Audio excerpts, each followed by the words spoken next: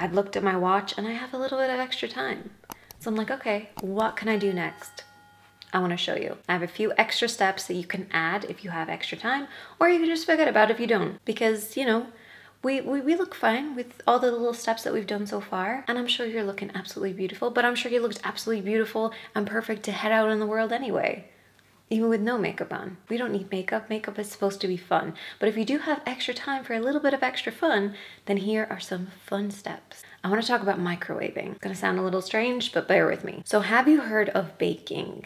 So baking, for anybody who doesn't know, is basically applying kind of a heavy layer of powder, usually along here and underneath the eyes. And it's basically called baking because you leave it to bake. You just leave it on there. During that time, it just creates that really clean line, and then you just brush everything off. And then you get this like beautiful, bright, clear effect. It actually comes from the drag queen community, which I absolutely love. So it came from that. People pretty much started using it because the Kardashians started using it. A lot of people just use it day to day, but I want to show you how you can do it in a really quick and easy way.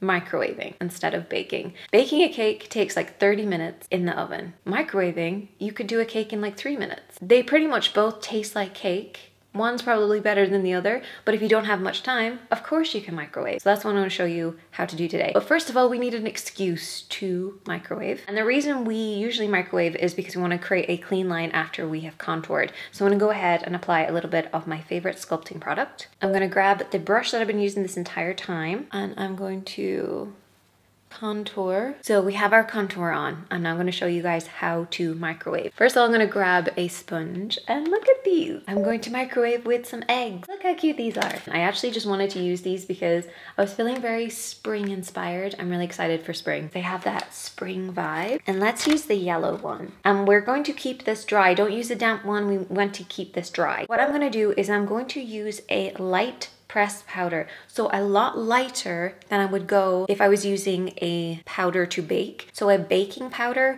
is usually about 1 shade lighter than your skin because you're going to be leaving it on there for quite a long time, and then you're going to be brushing it off so you get a clean line. When you want to microwave, you want the ingredients to just be a little bit more extreme. So I'm going to go in with the white and then this guy right here and kind of mix the both of them together. To be honest, the way that I have applied my bronzer, it does look very clean. Let me kind of dirty it up a little bit. Let me just bring this down a bit further.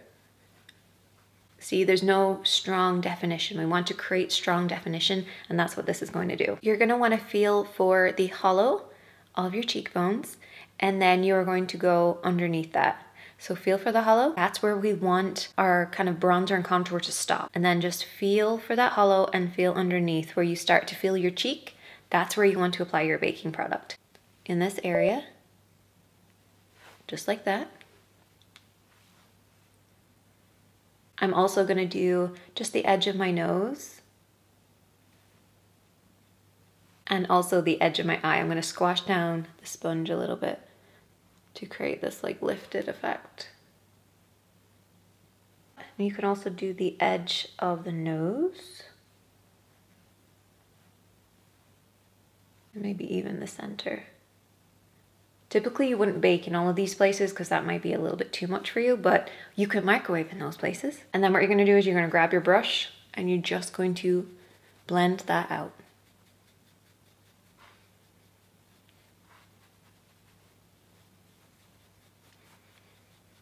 And that is essentially microwaving. It basically gives the effect of baking in a much shorter time. It took me like what, like 3 seconds of like doing this and then brushing it off. Easy peasy, and you get a nice clean line. I love it. I'm then gonna go in with a little bit of setting spray, and I'm going to apply a little bit of highlighter before the setting spray has time to set. This is also going to bring our skin a little bit more life because of the powder that we've also applied on top of our powder foundation. Extend and then just hit it. I'm gonna take my brush with a little bit of highlighter, and before my skin has time to dry, I'm just gonna tap it a little bit on the inner corner. And then I'm just going to let this set while I finish off with my hair and apply some jewelry. So I just took the clips out of my hair, added a little bit of hairspray, and added some jewelry, especially little stud earrings. do not underestimate the effect that just little studs, any studs that like work with your skin tone, pearls in particular, can just really bring out everything on your face. Like just bring out your eyes, bring out your smile, bring out any little shine that you have on your skin. I did have to go with gold ones today because this is one thing that I always do whenever I'm using particular brushes. If the handle is gold, I just have this weird thing that I have to wear gold jewelry that day because I applied it with a gold brush, so I'm gonna wear gold. Little thing that I like to do.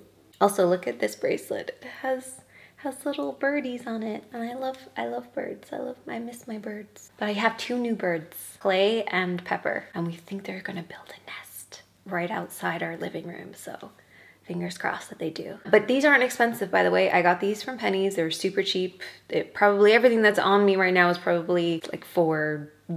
They just add so much life to your face when you wear either like a chain that has a little reflection on it or little studs. They just make such a difference. I'm also gonna finish off my lips because I only have lipstick on. I don't have my lip liner. I always keep my lipstick and my lip liner in my handbag. That way, if I'm in the elevator, I can just like, you know, fix it up, or if I'm waiting for the bus, I can fix it up. I always just have them there. Sometimes I'm even trying to do my makeup upstairs in my makeup room, and I'm like, everything's downstairs. I have no lipstick up here, but I got my lip liner and I'm just gonna go in with lip liner. And I know most people put lip liner on before lipstick, but I actually like doing it after because I can put the lipstick on, I can see the kind of shape and the coloring that I want, and I can sharpen up the edges with my lip liner. And then because I have lipstick on, I can very easily roll the lip liner over the lipstick to blend and blur it. Top tip if you want your lips to look bigger, first of all, focus in the center, right? But then make your top lip slightly darker than your lower lip. Don't try to make your upper lip look bigger unless you naturally have like the reverse so that your lower lip is smaller than your upper lip. That's fine, work with that. But if you have maybe a 1-to-1 ratio with your lips, just allow that one to be slightly darker on top and it will make the bottom one look bigger no matter what. It's just the way that the eye works. But yeah, that is pretty much my quick and easy makeup routine. I hope that you learned something from this video. If you did, please give it a thumbs up because I really appreciate it, and comment something below about what your quick makeup routine is. Anything that you do before you go out, even if it's just like the only thing that I do before I head out the door is blank. Let me know what that is because I would love to hear all about what your usual routine is. I'm always looking for easier ways of getting myself ready and feeling more put together. So if you have any tips on that, definitely let me know. And as always, my friends, be kind to yourself, be kind to others, and I'll see you in a video really soon.